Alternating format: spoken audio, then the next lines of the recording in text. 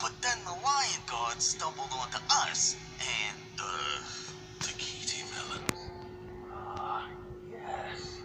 Did you know they got water inside them? Yes. Precious water.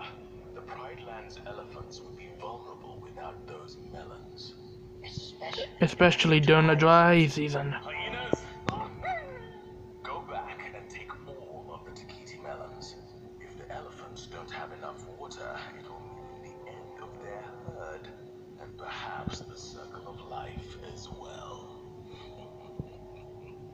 Scar, we totally want to help, but the lion guard's just gonna stop us again. I know a lizard who can stop the lion guard. Then you'll have plenty of time to steal the melons. A lizard? You mean like one of those skinks?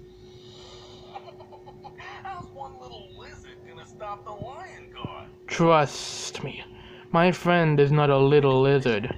He's very big and very bad. Big bad kenge, he's as mean as they come. You want somebody scary. He's number one. He's got a special trick you might not expect to stop someone moving with one little peck. Oh, big bad kenge, he always cause a fight. Big bad kenge, he'll stop you with his bite. He's bigger than big, he's meaner than mean, he's the scariest lizard that you ever did see. Big bad kenge.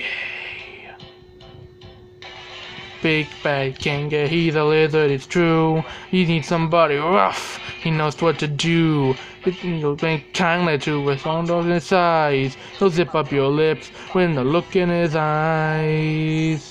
Oh, big bad kenge, he'll always cause a fight. Big bad kenge, he'll stop you with his bite.